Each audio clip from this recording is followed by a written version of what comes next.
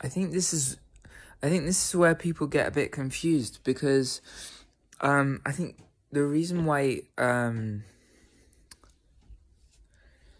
Christianity, people relate with Christianity, is connected with the morality is connected with like our human nature on a basic level. And that's why Christians are like, oh yeah, no, yeah, that makes sense. Like, a lot of the values in Christianity resonate, but with their own personal truth.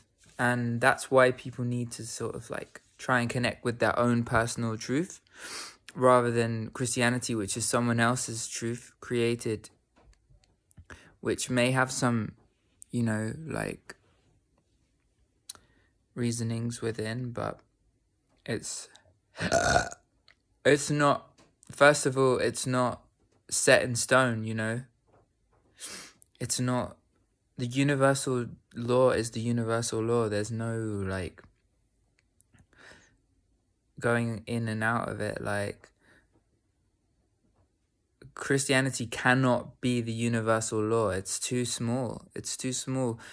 That's why people are not resonating with Christianity, because it doesn't suit, like, it doesn't fit into their truth.